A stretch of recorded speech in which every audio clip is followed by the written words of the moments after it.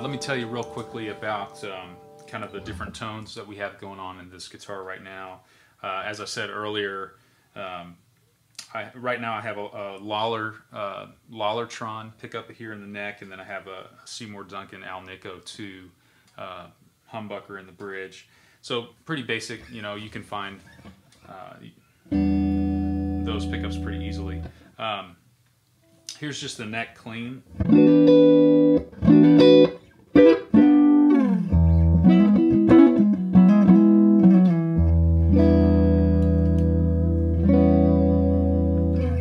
Here's the bridge.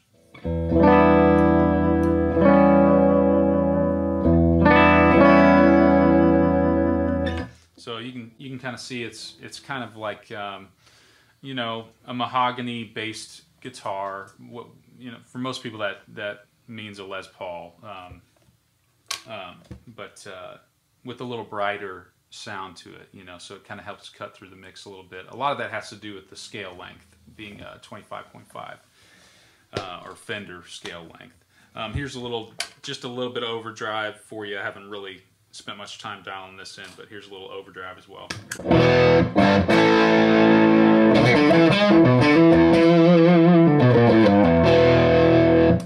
Here's the neck.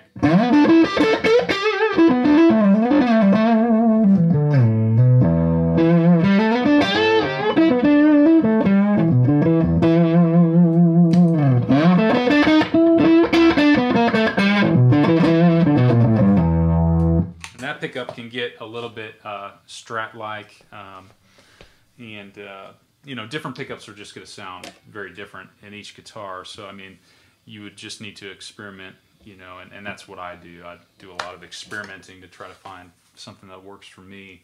But I will say, I would recommend that you call Ricardo and talk about making a guitar with him, having him build a guitar. And he has several different even original designs that he's come up with in terms of body shape and all that. And this is one of them. We kind of took some different guitars that I love and kind of mashed them all together, you know. And so you can probably imagine, you know, different guitars that kind of have something like that shape. But anyway, he's just got a lot going on under the hood in terms of design. Like I said before, he has kind of the mind of an artist, so that really helps in terms of getting closer to what's in your mind, what suits you.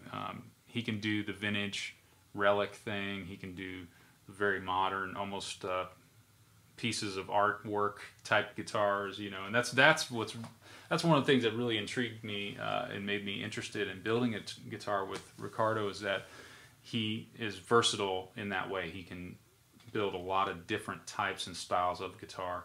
And so in terms of the electronics and all that, it's really a unique experience. I would highly recommend it to you, to be able to build a guitar from the ground up, and then choosing specific electronics, and then, you know, trying them out. And if you got to go back and try some different electronics, Ricardo is just so easy to work with in that regard. But man, the thing that you're not going to get on your own is that ability to craft an instrument by hand, and that's really this is one of the first times that I've been able to work with a luthier like that, and really that closely, and be able to talk about every little detail. And man, there's just something really cool about seeing the final product, and he calls it his baby. So at some point, I know he expects to get it back, but we'll see what happens. So anyway, thanks again, man.